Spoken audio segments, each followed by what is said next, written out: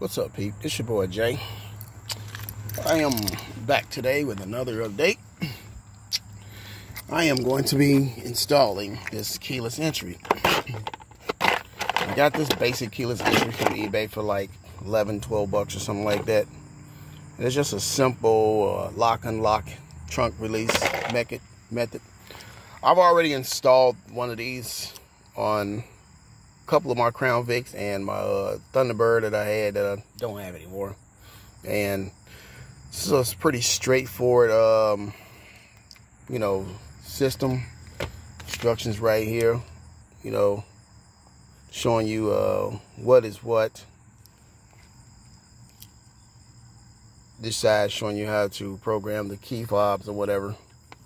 And these are like the different types of locking systems that, for different cars or whatever. And this one right here, let me get the focus. The orange, white, yellows is what we're going to be using for the Crown Vic, because the Crown Vic has a reverse polarity lock system. Now, most people usually install these things either under the dash or using the driver door. Get it to focus using the driver's side, door. Get it to focus over here. They usually use it on that side, or you usually up under the car.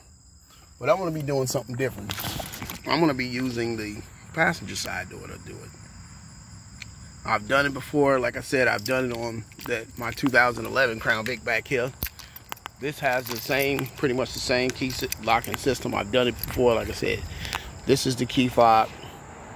Same type of key fob system that I'm using on this car. I've used it on this car. And yes, it does work. It unlocks it, locks it, and for the trunk release, you have to hold the button like this, and that'll release the trunk for you. Like I said, I installed this system on here before.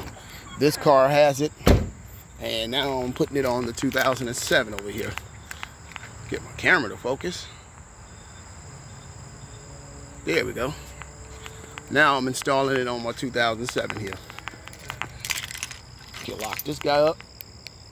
Oh, he's already locked.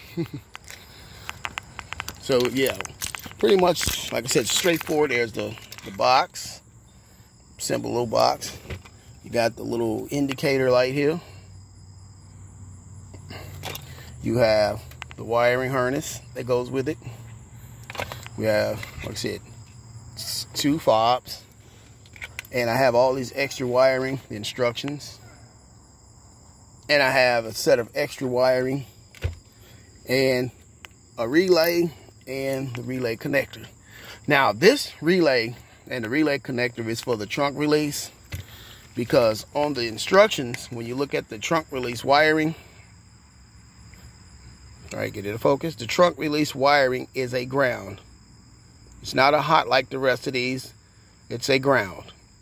So I have to use the relay to reverse the polarity of this. I have to send ground side to a hot side in order for it to work. And I have to remove this here and run and extend the wire over so I can get this to connect to the relay here via this connector here.